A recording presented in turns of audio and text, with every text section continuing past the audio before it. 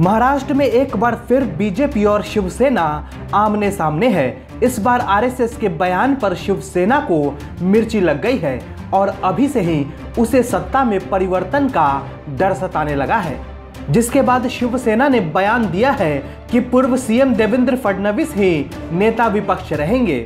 राज्य में कोई सत्ता परिवर्तन नहीं होने जा रहा है। दरअसल शिवसेना ने आरएसएस की ओर से आए उस बयान की आलोचना की जिसमें कहा गया था कि बीजेपी के वरिष्ठ नेता और पूर्व मुख्यमंत्री देवेंद्र फडणवीस लंबे समय तक विपक्ष में नहीं रहेंगे।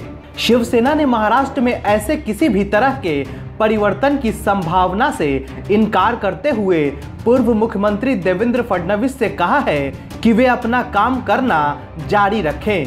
फडणवीस विधानसभा में विपक्ष के नेता हैं। आपको बता दें कि आरएसएस के सह कार्यवाहक सुरेश भैयाजी जोशी ने हाल ही में कहा था कि देवेंद्र फडणवीस केवल सीमित अवधि के लिए महाराष्ट्र के पूर्व मुख्यमंत्री रहेंगे।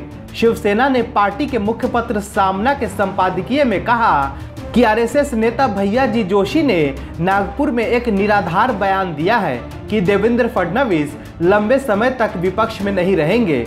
सामना में शिवसेना की ओर से कहा गया है कि इस टिप्पणी से विपक्षी दल मानसिक रूप से खुश हो सकते हैं, लेकिन महाराष्ट्र में ऐसा कुछ नहीं होगा। हालांकि महाराष्ट्र में गठबंधन सरकार में अभी जैसी स्थिति है उससे इस बात से इनकार नहीं किया जा सकता कि महाराष्ट्र में सत्ता परिवर्तन नहीं हो सकता है, क्योंकि सीएए और एनपीआर जैसे मुद्दों पर शिवसेना कांग्रेस और एनसीपी के निशाने पर है। हाल ही में शरद पवार और उद्धव ठाकरे की एक बैठक हुई है जिसमें शरद पवार ने सीएम उद्धव से एनपीआर पर अपना रुख स्पष्ट करने को कहा है। बहरहाल अब देखना दिलचस्प होगा कि शिवसेना क्या करती है। Bureau report, OMH news. और भी वीडियोस देखने के लिए चैनल को सब्सक्राइब करें और बेल आइकन को दबाएं।